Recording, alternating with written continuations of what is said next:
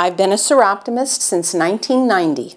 A woman invited me to come to a meeting, and I was so taken by what they were doing, the mission, and helping women and girls that I joined, and then I stayed because I got involved.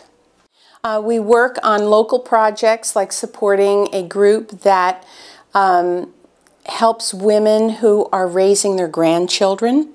We also help our local rape crisis center by putting together bags that are called hugs that have sweatsuits, underwear, socks, and toiletries for women who have been sexually assaulted. And the advocates and the sexual assault nurses take them out and take them to the site where these women are.